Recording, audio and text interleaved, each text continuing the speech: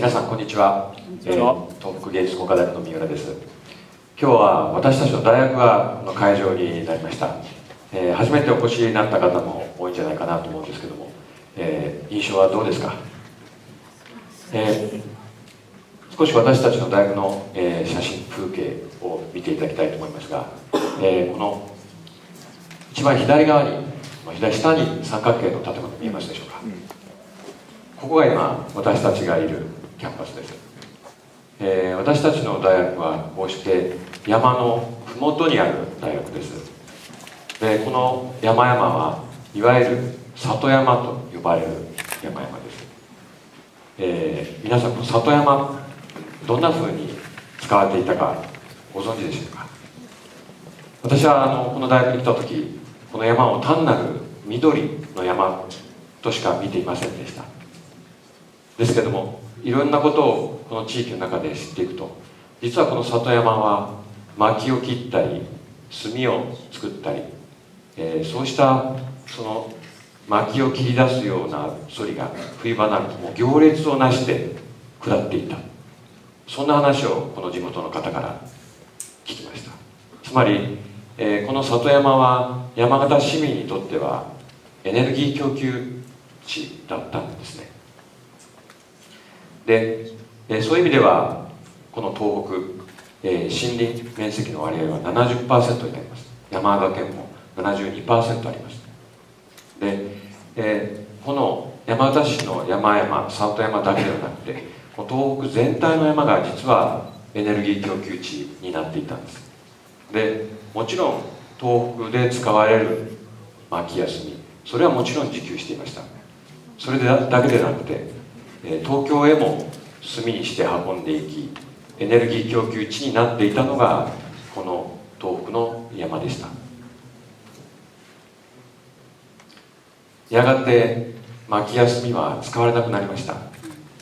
この写真の集落は山形県の南部おいたま地域にある集落です。でこの地域の人たちもかつては薪を切り炭を焼きそして生計を立てていたんですね。ところが、そうした仕事ができなくなって石油が入り電気が広がり、それでは生計を立てられなくなっていきました。そしてやがてだんだん人が減り過疎化が進み、この集落では今住む人はいなくなりました。こうした集落がここだけじゃなくてもう東北の至るところに今増えています。限界集落、もう老人しかいない集落というような言葉も出てきているぐらいです。それではその日本の山全体としてその木は一体どんなふうに使われていたのか少し遡ってご紹介したいと思います。これは一番左が1900年ですから約100年ぐらい前です。そこからずっとたどっていきますと真ん中で交差している部分があります。交差するところがちょうど戦争の頃になるわけです。戦前はこの茶色い部分薪や炭として使われていた木がほとんどだったんです。そして建築や家具あるいは紙、そうしたものに使われているのはほんのわずかです。それが逆転するのは戦後なんですね。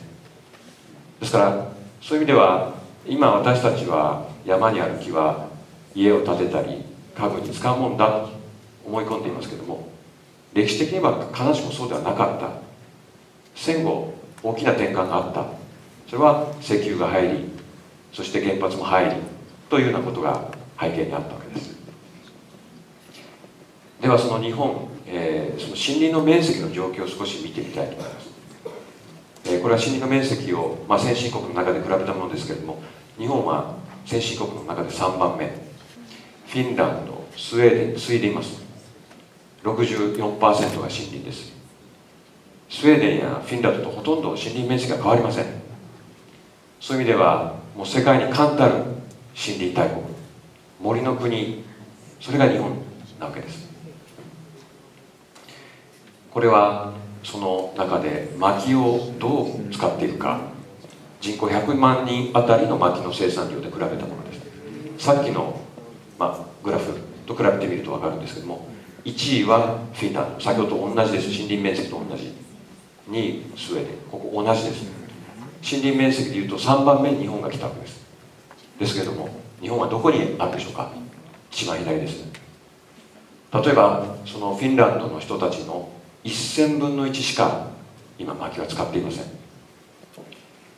えばこの中の真ん中あたりアメリカありますが、アメリカ人の150分の1、あるいはお隣韓国の50分の1しか今薪を使っていません。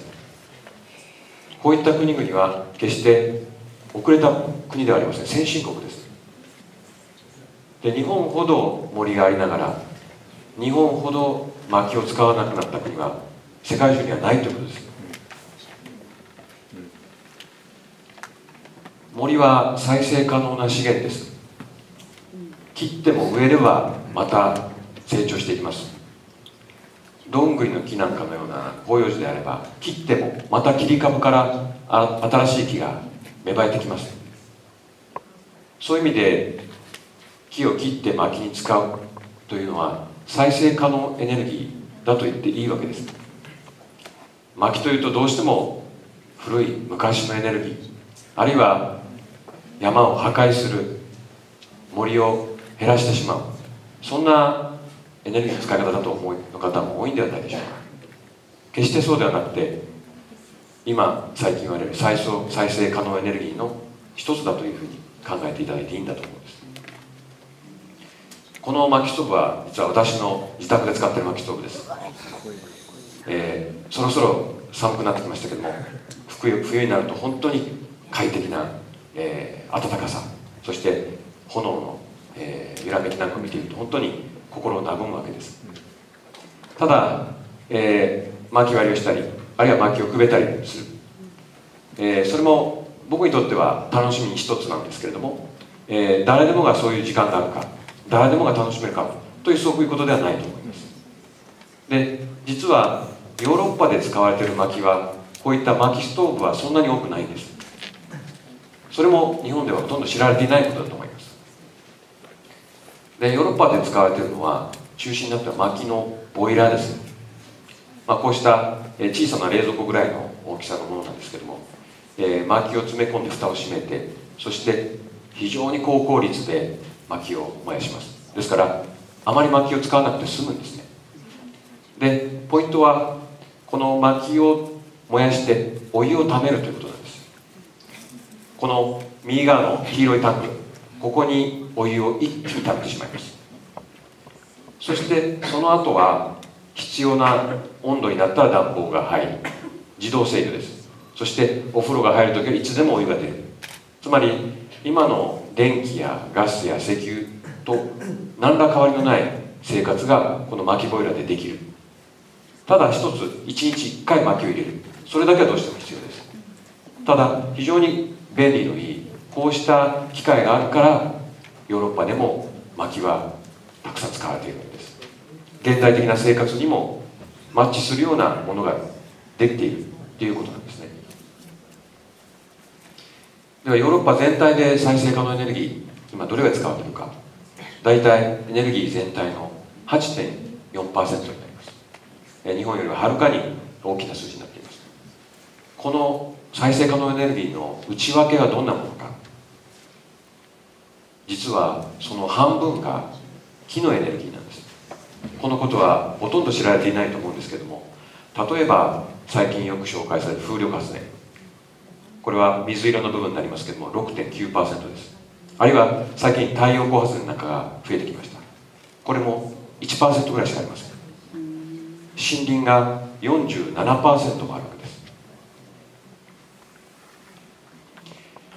ではこの EU の中のいろんな国々を少し具体的に見ていきたいと思います。一番たくさん再生可能エネルギーを使っている上位3国、1位がスウェーデン、2位フィンランド、3位オーストリアです。1位のスウェーデンに至っては 48% がもう再生可能エネルギーです。おそらく日本では考えられないような数字になっているわけです。で、よく紹介されるのは最近はドイツだと思います。ドイツは実は 12% にしかなっていないんですね。で、こうしたたくさん再生可能エネルギーを使っている国の特徴を見ていくと、森林面積が多い国、先ほどのスウェーデン、フィンランド、そしてオーストリア、これはそのまま森林面積率の高い順に並でドイツっていうのは森林面積 30% です。決して森林面積が多くありません。そしてもう一つ、人口規模です。この上位3国はいずれも1000万人以下です。スウェーデン900万人、フィンランド500万人、オーストリア800万人、そしてドイツは8000万人です。ほぼ日本と同じヨーロッパの大国です。ここで東北を重ねてみたいと思います。東北の森林面積率 70%、 そして人口970万人。こうしたスウェーデン、フィンランド、オーストリアとほぼ似たような条件にあるわけです。ですから私たちはこういうところから見ると、日本全体で何ができるのかということだけではなくて、東北で何ができるのか、東北と同じ人口規模で独立している国がヨーロッパには、あるいは世界中にたくさんあるわけです。私たち東北っていうのは独立しても自立していけるような環境っていうのを持っているんではないかということなんですね。でその中でも一番近い国、それがオーストリアではないかなと思います。人口800万人、東北とほぼ同じです。ここでは森林のエネルギーでエネルギー全体の 20% を賄っています。そして東北、まだほとんど数字にならないほどしか森林のエネルギーは使っていません。ですけども同じような条件からすると 20% っていうのは可能な数字ではないかなと思われるわけです。そういう国が現実にあるわけです。そして先ほどは薪を紹介しました。ただ、薪だけではないんです。これはチップです。ご覧になった方おられるんじゃないでしょうか。公園なんかの歩道なんかに敷き積まれています。こういうものが実は燃料として今使われ始めています。こういうものを使うと手でくべる必要がなくなります。機械で自動的にくべることができます。そしてもう一つはペレットです。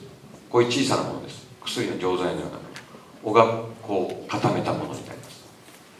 これも非常に便利な、小さなストーブでも使えるようなものになっていきます。こういったそのペレットを使ったストーブ、こういうものが日本でも今製造され販売されています。つまりこうした新しい木の燃料が出ていて、こういうものがヨーロッパの中でエネルギー革命を起こしているということなんです。次に、人口1万人の町でエネルギーは自給できるかということを考えてみたいと思うんです。これは先ほど東北という単位でもっと考えてみたらどうかというお話をしましたが、さらにもう少し身近なところに落として1万人程度の町であったらどうなのか、そこからスタートしてみたらどうかということになります。でこれは山形県の北部にある最上町というところです。ほぼ人口1万人です。ご覧のように森がたくさんあります。8割が森です。でここの最上町の中では今でも集落の皆さんが山に入って一緒に山を見ながら木を切っていっている集落がまだまだたくさんあります。そして今でも300世帯の方が山で木を切って薪を使っておられます。町全体のほぼ1割の方が薪を使ってるんです。こういう歴史が今でもこの東北にはあるということです。で最近はこれもどこでもそうですけども、山にかつて植えた木、これが間伐がされずに非常に成長が悪くなっている。このままでは木が使い物にならないような状態になっています。で間伐をしなければいけないんですけれども、その間伐材を使う使い道がなくて困ってるんですね。使い先がなくて切れない、そんな状況になっています。でこの木を間伐で切った木をこの町では今エネルギーにしようとしています。先ほどのチップにしている風景です。でこうしてこの町ではこの木をチップにして、そして町の中心部にある大きな病院、そして老人ホーム、あるいは福祉センター、園芸ハウス、こうしたところにお湯を供給して暖房やお風呂に使っています。もう最新式の木のエネルギー利用です。チップボイラーというものが使われています。冷房もやっています。こういうものが今可能になっているんですね。薪だけではないということです。ではこの最上町でエネルギー自給できるのか、そんなことを少し考えてみたいと思うんですけれども、ここの町は森林面積280平方キロメートルあります。で、先ほど申し上げたように、その山の木が成長している範囲の中で木を使っていけば山の木が減ることはありません。ですからその範囲で使っていくとどれぐらいのエネルギーが得られるか、ざっと見積もると灯油にして約2万キロリットル分になります。仮にこの全てではなくてこの半分だけを使った場合、家庭の約6000世帯分の灯油を賄うことができます。そういう意味では最上町の世帯3000世帯です。ですから最上町の家庭のエネルギーを供給する量は十分この最上町にはあるということが分かるわけです。エネルギー自立できるわけです。そしてもう一つ大事な点です。これはその経済効果です。今はほとんどの皆さんが石油を使っている、そういう経済です。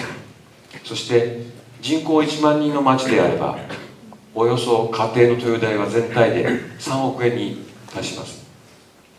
で、地元では石油を取り扱うお店、そこにおよそ1割、もっと少ないとも言われてますが、そのうちですから大体3000万円ぐらいが地域に落ちていきます。ですけど残りの2億7000万円は全部町の外へ出ていきます。そして海へ越えていきます。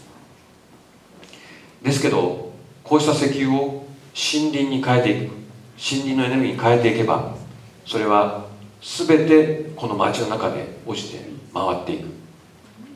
薪やチップにしていけば町のそういった山を切る方、燃料する方、そういった人たちの雇用につながっていくわけです。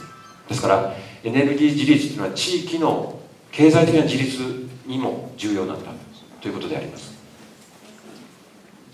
そういう意味で地域でエネルギーを作れば地域の雇用も生まれるということだと思います。で、最初にお見せしたように今東北の山間部の集落、仕事がないがゆえに、産業がないがゆえに人が住めなくなっているわけです。ですからこうした地域の森林をエネルギー源に使うことによってもう一度東北の山あいの集落をよみがえらせる、そうした一つのきっかけになっていくんではないかなとも思うわけです。そして、こうした今のような1万人規模のモデル、これは一つのモデルですけども、おそらくこういった条件にある町、村、東北にはたくさんあるはずです。こうした一つの町を各地に東北で増やしていくことがこれから重要なんではないかなと思うわけです。それによって東北から原発のない再生可能エネルギーによる地域を作るということは可能なんではないかなというふうに思います。大変ありがとうございます。